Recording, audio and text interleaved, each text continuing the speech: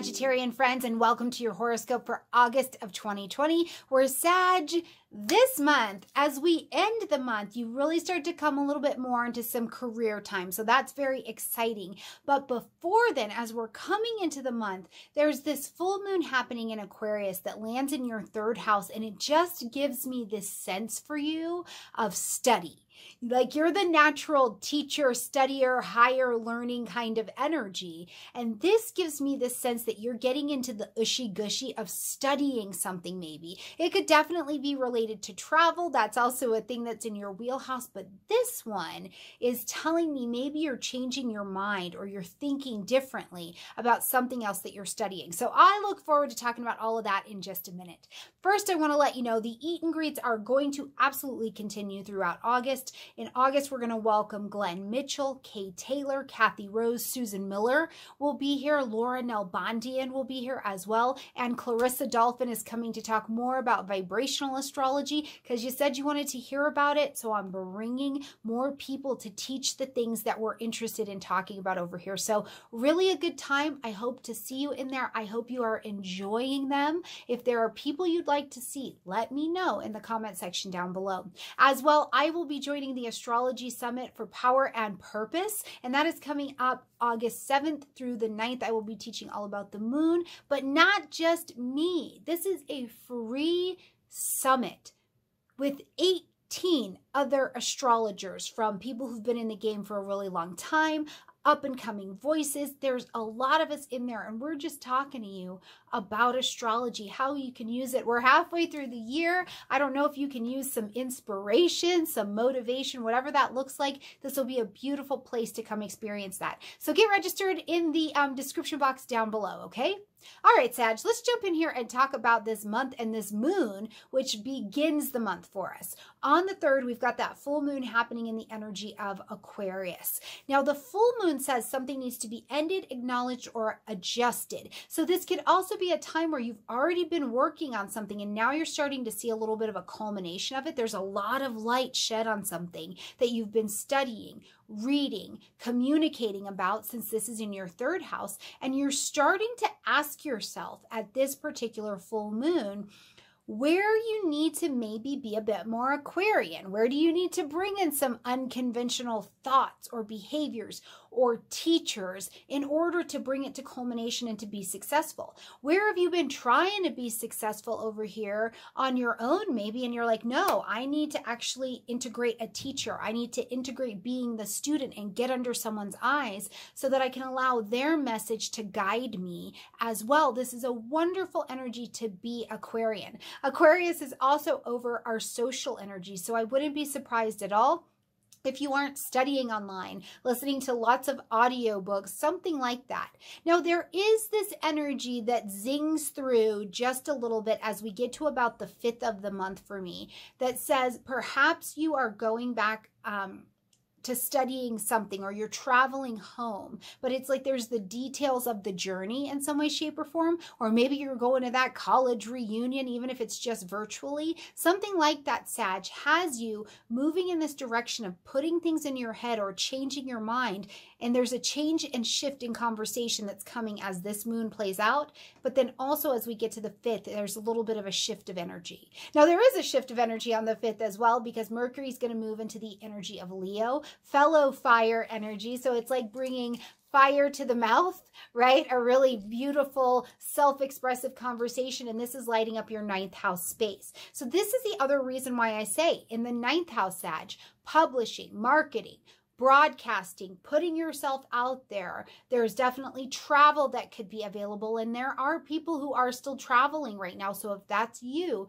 you could definitely see some change in the travel situation here. Maybe you are really having to express yourself. I just see you on stage, Sag. You've got a good teacher's heart. I would hope to see all of you in your own capacity really stepping up, throwing those shoulders back and teaching, or at least doing the training right now at a higher level so that you can come out and teach to us later. You're brilliant teachers. The way that you own truths, I think, is something that we really have to just stand up and hats off to our Sagittarian friends. So this Mercury energy here in the 9th house could definitely see you doing some training, some teaching, or even if you have things going on that are legal, this could be some shift in that conversation as well. On the 7th, we've got Venus moving into the energy of Cancer, and this lights up your 8th house space. Now, the 8th house is joint resources, right? Joint connections and finances. So your partner's money is maybe getting a little bit of a boost here. Venus is going to be a benefic energy to attract things into you. You maybe don't have to work so hard for them. So perhaps you're getting money that you didn't necessarily earn. Is this money from taxes, from insurance? Are you getting another stimulus check? I mean, you know, whatever it looks like, this could be money coming to you where you didn't necessarily have to earn it, but you are attached to the outcome of it. So like I said, a partner's money could be changing here as well. But what else I love Venus for? In the energy of Cancer, she likes to be at home. That's good and comfortable, but the 8th house wants to connect, right? So you could have collaborations from home happening. This could also be collaborations out in the world as well. The 8th house is just a very good joining energy. And for those of you who are ready for it, you need a little bump in your life. Venus in the 8th house is delicious for sex, but your emotional needs have to be met first since it's sitting in the energy of Cancer. So whatever you're looking for, it's looking for you this month, Sag, as well, okay?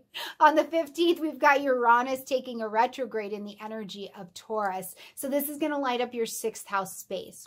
Now, Uranus going retrograde, he's our planet of freedom, of excitement, of uniqueness, but added to the whole, right? As he goes retrograde, he's going to take you back through this 6th house, which is your health, your daily routines, your mental health and wellness lives up here, your ability to be of service, right? Now, Uranus in Taurus is already a bit of a disruption to this area of your life. And Sag, for the most part, you tend to like a little bit of routine. You like to know what's coming. Even though you're a mutable energy and you're pretty good at blending with what's next, you seem to really kind of like a little routine. So in your Taurus energies, as they have been shaken, maybe it's exciting, but also a little unnerving. As Uranus goes retrograde, he's going to ask you to look at what do you need to put down? What do you need to stop worrying so much about in order to have freedom? In the energy of Taurus as well, Sag, Uranus is going to ask you, what do we need to do or what do we need to adjust in your daily routines that are keeping us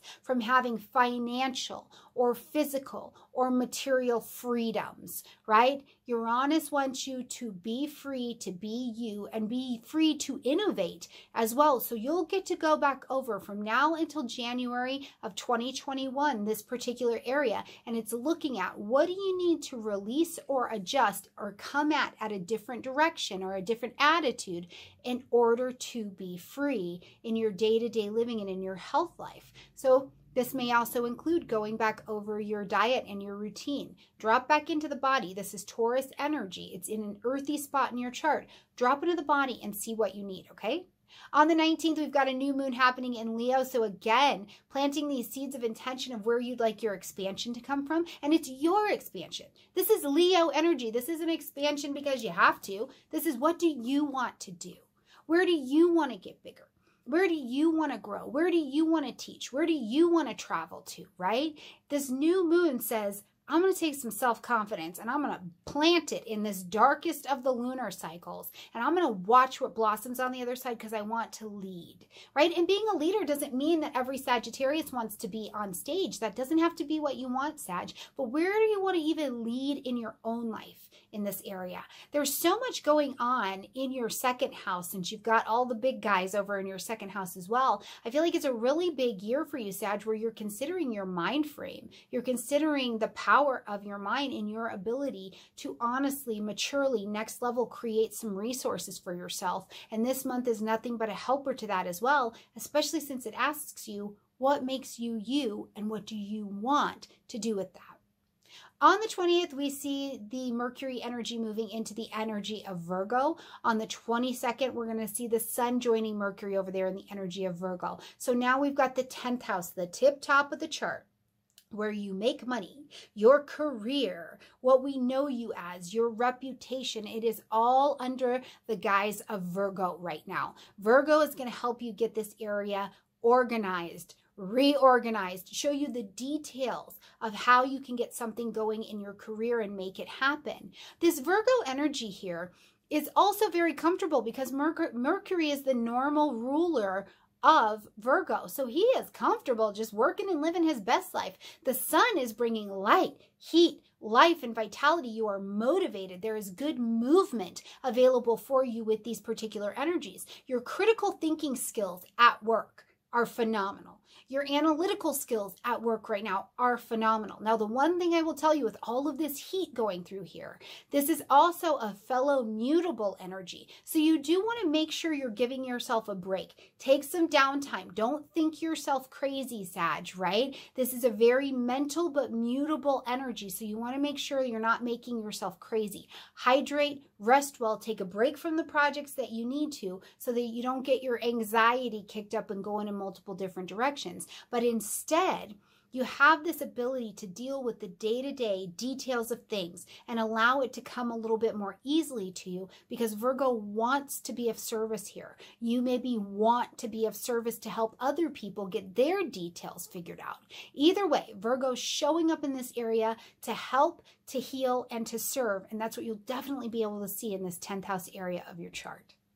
All right, Sag, last month I think was a good month. I know some Saggies have been having a hard time, but for many it has been a very good month, and I feel like August adds to that. I feel like there's still a lot that can be done. We don't have any eclipses going on besides Uranus. No one's running into retrograde, so kind of ready, steady as we go in the slower pace of life when we have high retrogrades. But still, this month I think feels real steady in the work that we can get done. So I hope good things come for you, whatever happens for you. Please leave me some fill-ins, some catch-up in the comment section down below.